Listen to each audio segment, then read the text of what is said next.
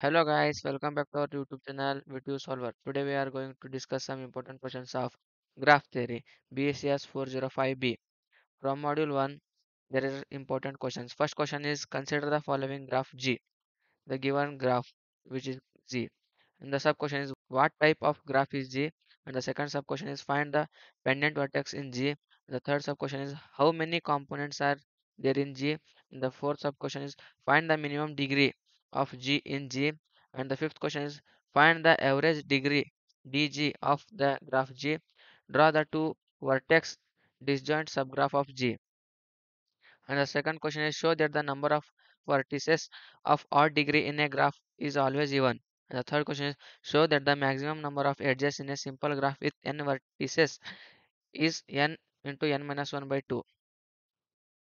And the fourth question is distinguish between complete graph and complete bipartite graph. And the fifth question is verify whether the following graphs are isomorphic or not. The graph is given G1 and G2. And the next sixth question is determine whether the following graphs are isomorphic or not. The last question is explain the five applications of graphs. Next module. First question is by specifying the wall, draw the two Euler graph and Unicrus graph.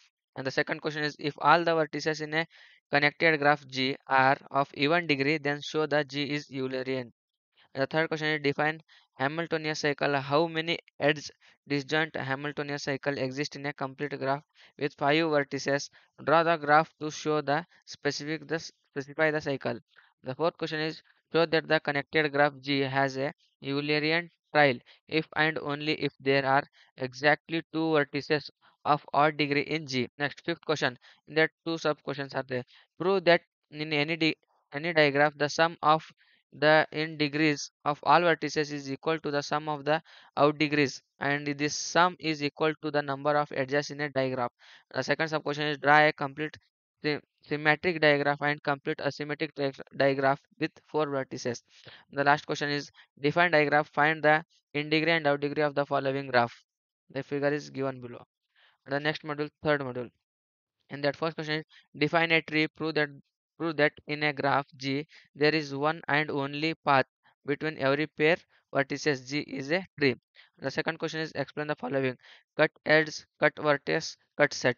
And the third question is define vertex connectivity and edge connectivity, give the relation between them. And the fourth question is prove that every circuit has even number of edges in common with a cut set. The fifth question is define fundamental circuit. If G is a graph with n vertices and q edges, then find the number of fundamental circuit in a graph. And the sixth question is show that every connected graph contain a spanning tree. And the second sub question is find the number of tree branches and chord in the following graph with 7 vertices and 14 edges. The graph is given below. And the next module, fourth module. And that first question is state and prove Euler's formal that gives the number of regions in a planar graph. And the second question is describe the steps of find adjacency matrix and incidence matrix for the directed graph with a simple example. The third question is draw the geometric dual of the following graph. And the fourth question is give two conditions for the testing planetary of a given graph. Sketch a simple graph for planar graph and non-planar graph. The fifth question is define the following. First is planar graph, second is embedding, third is non-planar, fourth is cartowise two graph. The sixth question is write a note on path matrix. And the last module, fifth module.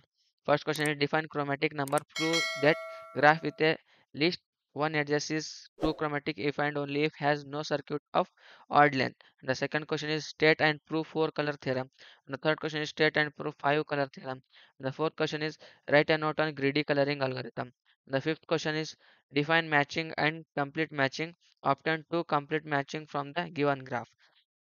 And the last question is prove that an n minus vertex graph is a tree if and only if its chromatic polynomial is Pn into lambda is equal to lambda of lambda minus 1 power n minus 1. Here is the important questions. Thank you for watching our video. Do like, share and subscribe.